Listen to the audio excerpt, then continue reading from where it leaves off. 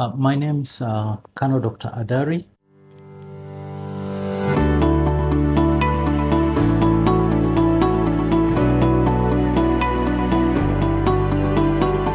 I'm an orthopedic surgeon based at Professor Nelson Awori building, which is next to Nairobi Hospital in Upper Hill area, Nairobi. I am a surgeon who's leaning it towards what we call joint diseases. That's what I do. Literally every day I wake up and I come to my office, I'll have a number of patients who have got one joint problem or the other.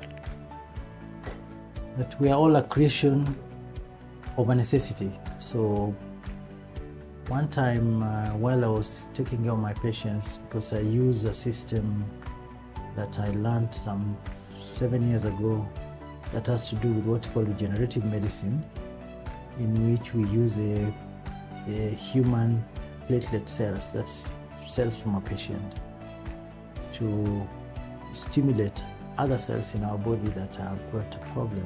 For example, in the joints where we have cartilage wear, there are stages of that cartilage wear which you can be able to manage using platelets, patient's own platelets. The science behind it is quite interesting and it's something we can discuss one-on-one to give you how it works in the body. But aside from that, one of my patients walked in whom I had managed, because this same treatment can be applied on the back, because the back is essentially little bones that have got joints between them, but as a whole entity, then we call it the vertebral column, because it runs as one. In other words, when you bend your whole back. When you twist to the side, it's your whole back that moves. However, we have smaller joints within that back, technically called facet joints, which are just as joints similar to those other joints we have in other parts of the body we call the synovial joints. All these are also prone to wear and tear based on repeated trauma, where when you talk of repeated trauma, we're saying you use a joint and it wears out. That's why even as much as we say joints ought to go with us all the way to our old age, what we see is at a certain time in life, our joints begin to wear out and to give in, and that's what we ordinarily call osteoarthritis. So coming back to a patient who I've been taking care of, who had presented with back problem, on my assessment of the patient, I did realize that whereas she came in with a problem of pain at the back of her thigh, the whole issue emanated from the back. So having done the clinical evaluation, which was complemented by an MRI scan, we came to a conclusion that this lady had a discogenic back pain. Discogenic back pain refers to that back pain which is caused by virtue of a disc that is protruding or bulging behind and contacting the nerve that is passing, or a nerve that is passing right next to it, and by so giving that pressure, that nerve may signal the problem where it is supplying. In our case, it was in the back of the thigh. One of my patients, while visiting, and I had managed to take care of his back using this technique of PRP, which is basically the cell treatment, prompted me and asked me, Dr. Adari, have you ever looked at this other procedure which I've come across called PLDD? PLDD refers to technically percutaneous, which means through the skin, laser disc decompression. And I said, well, in my reading I've just come across it, but I never paid much attention. And I said, we went into the internet and opened and then found this doctor in Austria who was having a large series of PLDDs. So I got interested, because I said, at the end of the day, why do we sit in these offices as doctors? Because we want to relieve pain. So if this can add to my armamentarium of managing pain, why not? So I developed an interest in PLDD. It's a simple technique. It's what we call daycare procedure, or at most 1 night in the hospital. And basically you use needles, special needles that are able to reach the disc which is protruding, and then passing a laser fiber or a wire with its specific calibrations to reduce, because as we look at the disc is something similar to what I'm carrying in my hand here. It's got a tough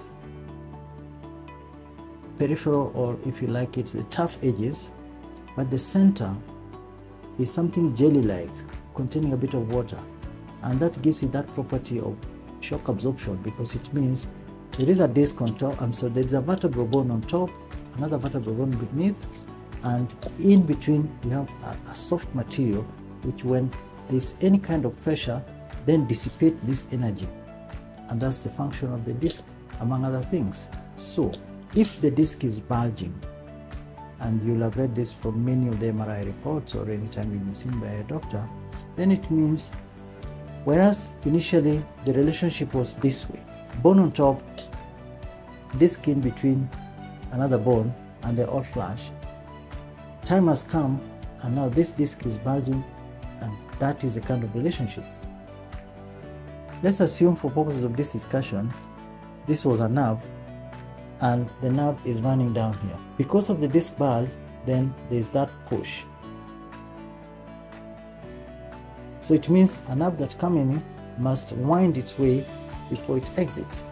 Now that pressure can be so significant that a patient comes in with certain kind of symptoms, among them pain, sometimes numbness, sometimes altered sensations, pins and needles, and so forth.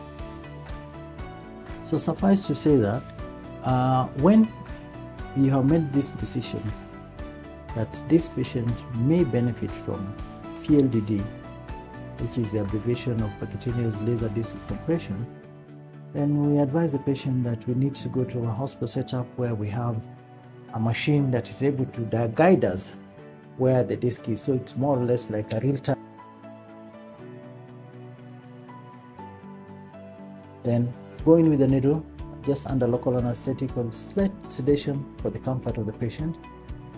Then the next thing is, once you get into that disc, you do a confirmation by injecting some dye contrast, something that will be picked on X-ray, and you'll see a dark line in the center, which confirms you indeed you're within the disc. The next thing is pass in that laser fiber or the wire, which will come out like the tip of a pen, and the intention is reduce slightly the amount of water in that disc at the center. By so doing, you are creating a cavity, or so to speak, a negative pressure area. The body abhors any vacuum. So the next thing we see is the attempt to cover that vacuum, and by so doing, the disc shrinks back, and this nerve that was under pressure gets relieved. So this is basically the concept of PLDD. Like any treatment, it has its own indications. Like any treatment, it has this number of patients who, some will get a great benefit, others will not. But as we say, and we normally joke among ourselves, that medicine is one of the most inexact sciences. So most of it is based on observation. You see how patients have responded. But suffice to mention again that this treatment has been there since the 80s. However, its popularity is just growing more and more as we see more patients, and I'm happy that I've been able to see a growing number of patients who benefit from PLDD, and I'm happy to practice it.